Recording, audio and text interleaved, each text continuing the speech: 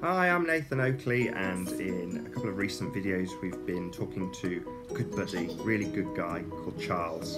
A liar, disingenuous, but nonetheless a really good guy.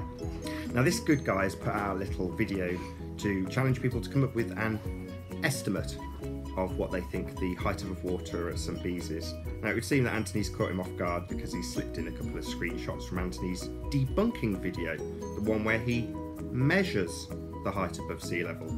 Now of course I put a link to that particular video in Charles's video, and it would seem that Charles has just decided to remove my comment. So censoring the truth, censoring the measurements, and continuing to plough on, flogging a dead horse, asking for estimations. Very disappointed, Charles. So for those of you who would prefer that the debunking video Charles took a couple of screen caps from and didn't actually link to, would like to read my comment and see the link to the video, I will put a further link to the debunking of Charles' complete nonsense in a link below this video.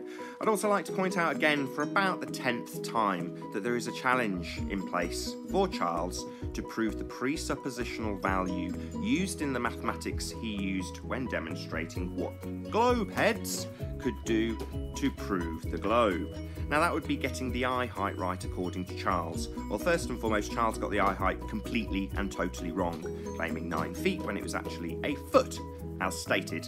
So Charles, we've got your nonsense out of the way and there is no need for anybody to estimate anything going forward. It's been measured, my friend. So unless you're prepared to get down to the beach and provide a better actual measurement, we're not interested in any estimations going forward.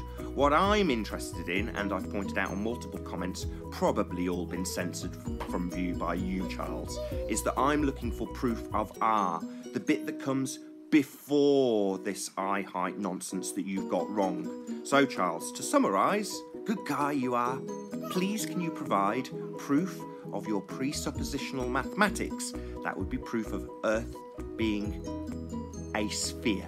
That would require an R value, radius, and I'd like you to prove that for the natural world. I look forward to your scientific evidence of the natural world, Charles. I'll say it again, this is about the 10th time I've asked for this, and you have completely ignored it, ploughing on with this dead horse that you've decided to flog. So, one last time, I'd like proof of R. Look forward to it, Charles. Thanks a million. Great guy, great guy. Having laid down my challenge around 10 times for Charles, I'm absolutely certain by now that he knows exactly what I'm asking for. Proof of R. Feel free to cut the link to the video debunking Charles' complete nonsense. That would be an estimation challenge when there's a measurement already in place. So cut that link, paste it in Charles' most recent video. It only came out in the last hour, just so everybody is fully aware that Charles is flogging a dead horse and his nonsense requiring estimations is totally and utterly redundant. I've been Nathan Oakley, and I'll see you all in the next video.